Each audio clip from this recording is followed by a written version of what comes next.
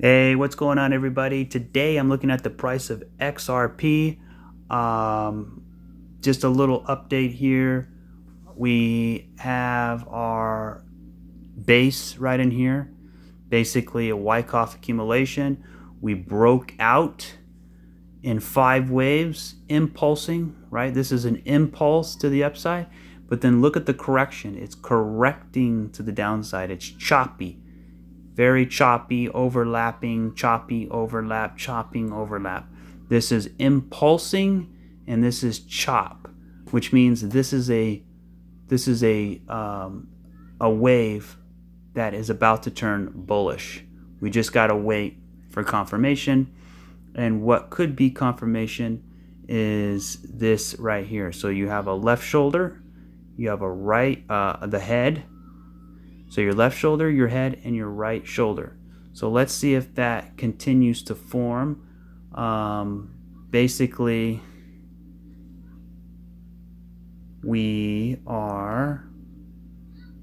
there's your flag pole, and here's your flag.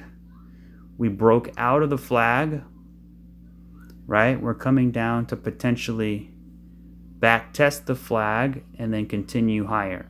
And basically, that would finish up the right shoulder. So we have shoulder, head, shoulder, right? So this could be a bottoming, right? This could be a bottom. If the shoulder gets too long and it takes out this low, then we're gonna look for a back test of this 54-cent area. And when I zoom out, let me mark it real bold right here. When I zoom out to the daily chart, you can see here, and I can drag this back down here. That's going to basically be back testing this area right here.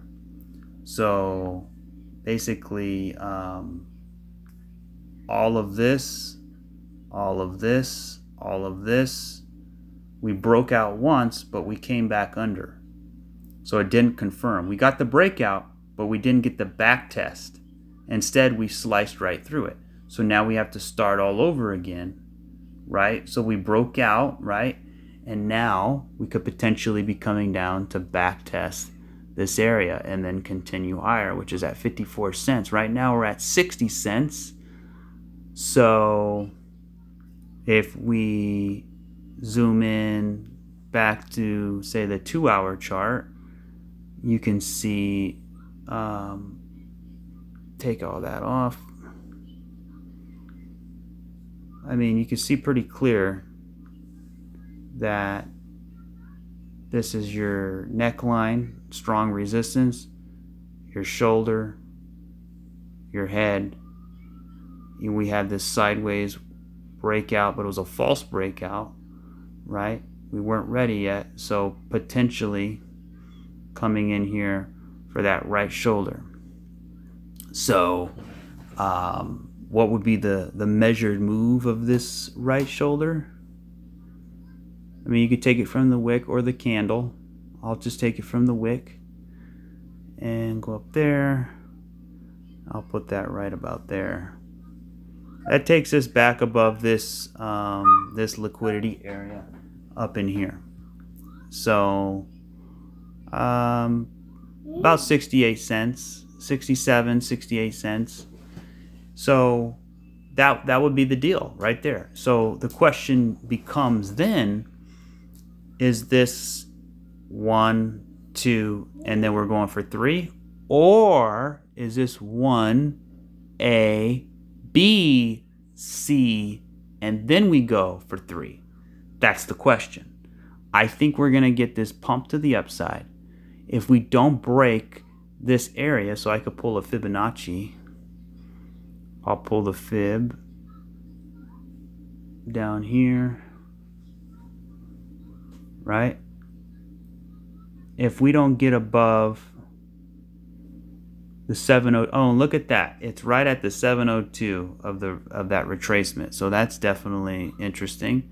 So right in here, we want to break above 68, 69 cents. If we could do that, then I'm targeting about that 85-cent level. And if we get that 85-cent level, then, you know, it basically confirms this impulse to the upside, right? So if I zoom out back to the daily, take that off, and we get a move 1, 2, 3 to that 85-cent area, right? That would basically be challenging this high right here. If we get above that, then that's when we're talking. That's when we're talking. Then we can start challenging these levels in here, which is the ultimate goal, is to take this out right here. So I would say between $1 and $1.60. So we take out that area, and we're basically in price discovery, and there's no question we'll be going to new all-time highs and beyond that. So we got some areas to work out here, but basically looking at two things. Number one is this back test area right in here. Let me take all this off.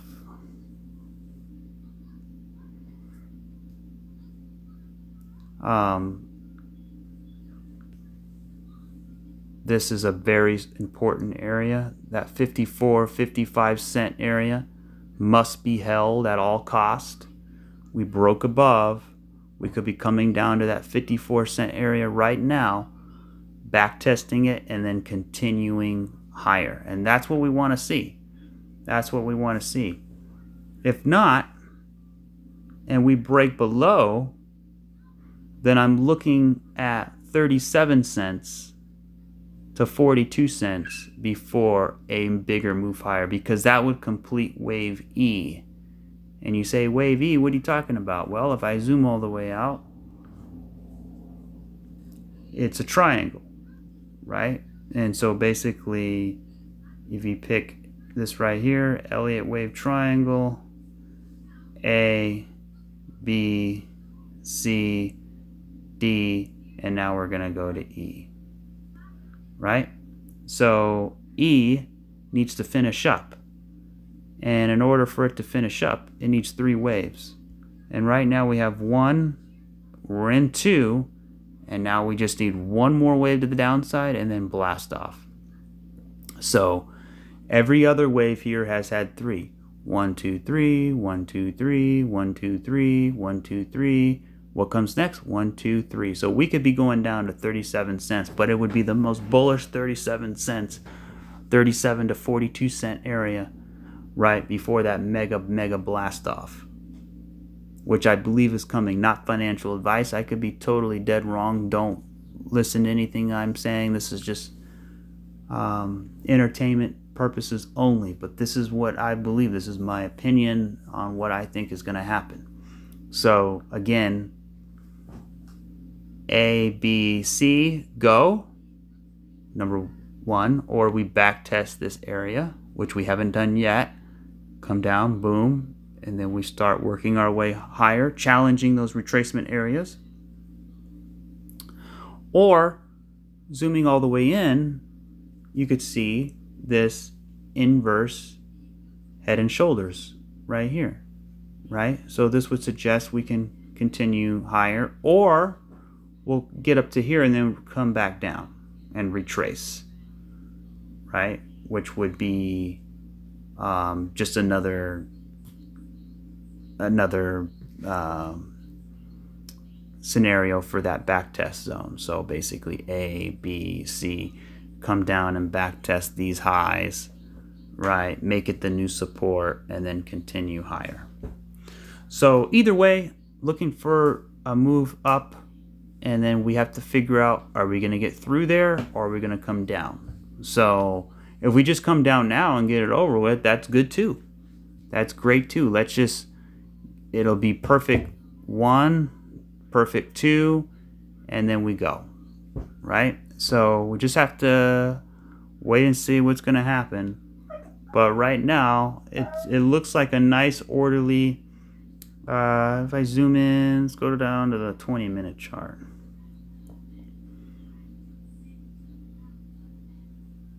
So you could see it pretty clearly there. I mean, I don't know about you, but that looks like strong resistance to me. And that's a cup, a shoulder, a cup again, into the neckline, and now we're going down again. So if we can do this, if we could start rounding out here, we have a good chance of getting and breaking that 62 cent level. So let's see what happens. You know, either way, when you zoom out, you know, we're hodlers, we zoom out, we wait, because this right here is mega bullish.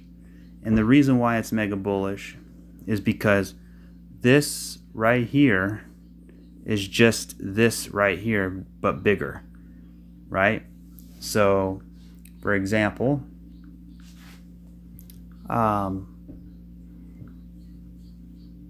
you have a rise, crash, retrace, reaccumulation, sideways, blast off, right? Rise, crash, retrace, reaccumulation, sideways base, blast off. So same thing's happening now. We have a rise, crash, retrace, reaccumulation, sideways, sideways, blast off. So same thing. By the way, if you hear my son in the background, he's playing with his toys over there, so you might be you might hear him there. And but anyway, I can't emphasize enough that, you know, I just call it the 5 phases. 5 phases, right? You have a rise, a crash, a retrace, a reaccumulation, sideways, blast off. Same thing with Bitcoin, right? Bitcoin had the same thing. It had a rise to 20K, it had a crash down to 3K, it had a retracement up to 14K, and then it had C19 reaccumulation, and then it took off. So basically we are at those C19 levels for XRP. And the longer we go sideways, right? Same thing in here. It's the same type of move, right?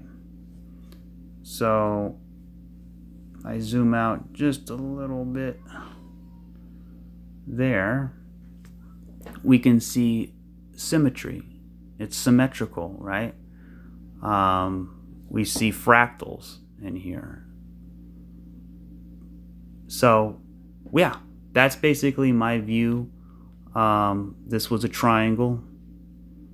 This is just a bigger triangle. And we're just working out that last area of that triangle. So let's see what can happen here. So targets. Everybody wants to know where we're going to go. Well, I don't want to give you the same targets as everybody else, but a lot of people have that $10 target, and I feel like that's a good target to have. If you base this off linear scale, then that full 4.236 comes in at $13. If you base it off log scale, then I'm looking between $13 and $26. So basically this right here. So from here to there.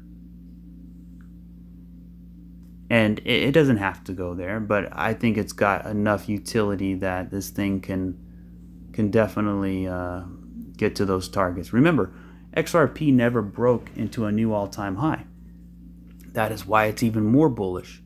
I've said before, most coins, they had their bull run in 2017, they had their bear market, and then they went on to a new bull run like Bitcoin.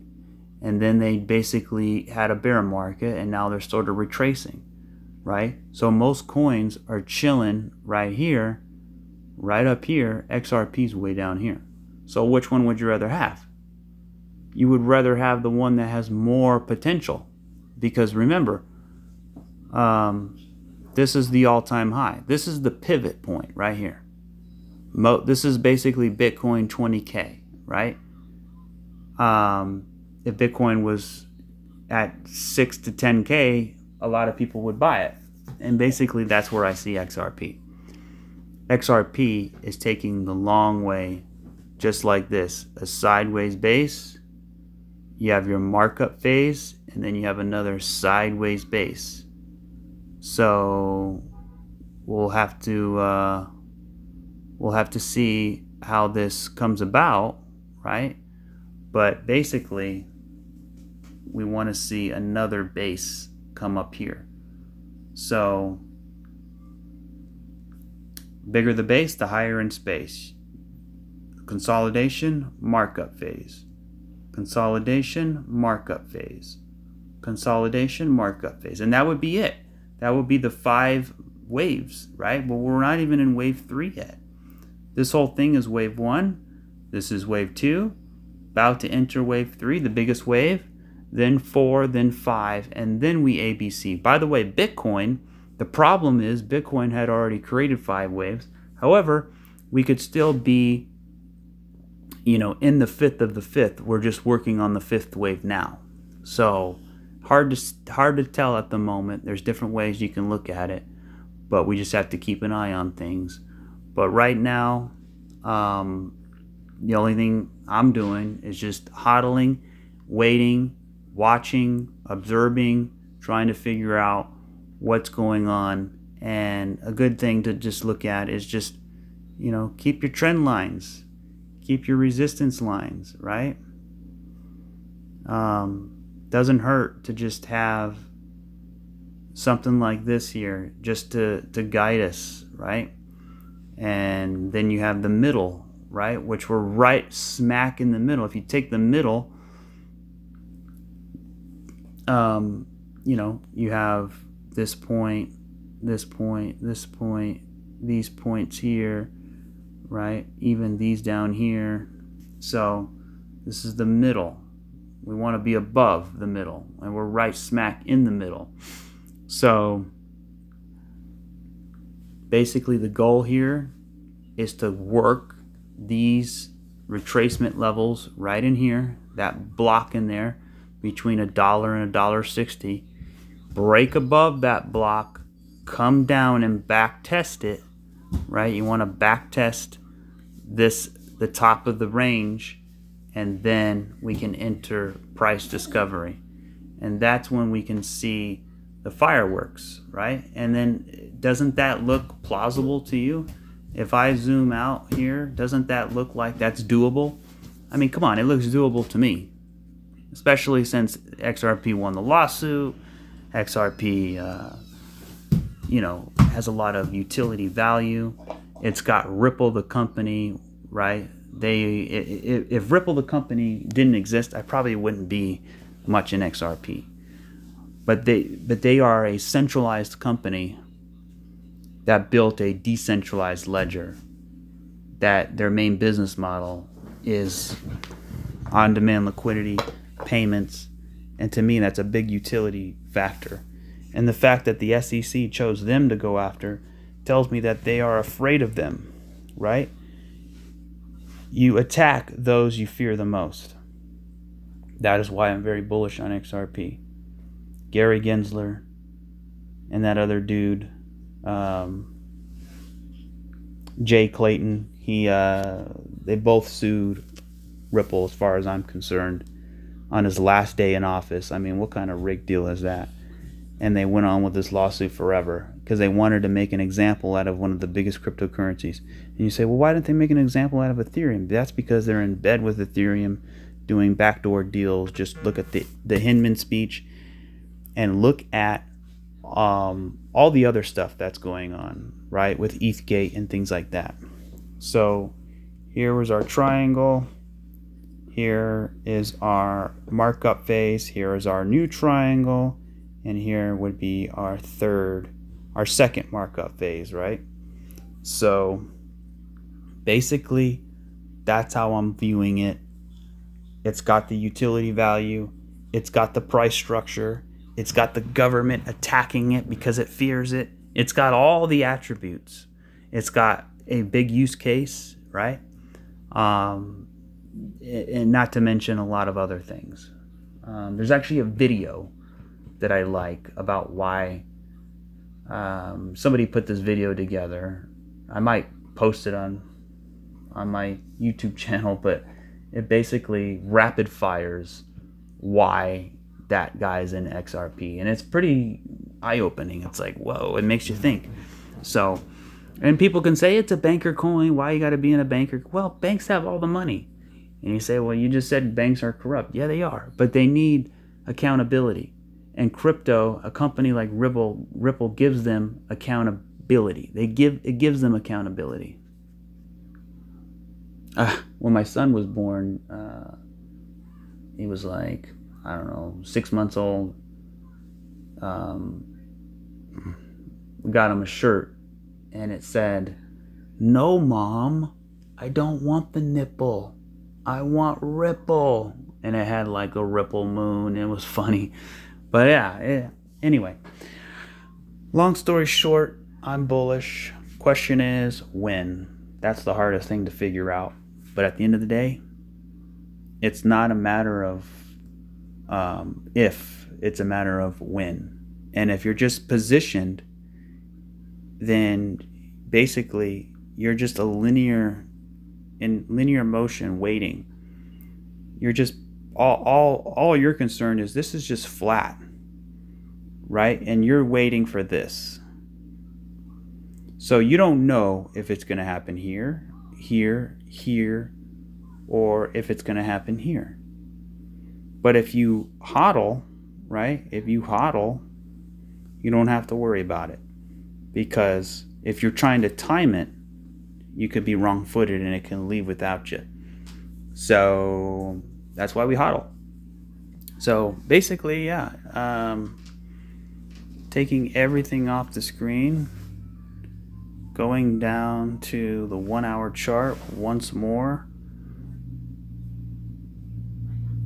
We have broken this downward resistance line.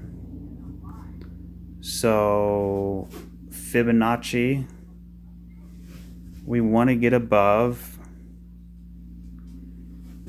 this right in here. Let's break above that. If we can break above that, we're going to be in good shape. So I leave you with that. Shoulder, head, shoulder. Let's see if we can continue marking higher, or we come down, we back test, and then we go higher. So let's see. Let's see what happens. Not financial advice. Thank you guys for listening. If you can, leave a like, leave a comment, and I will see you on the next one. Cheers.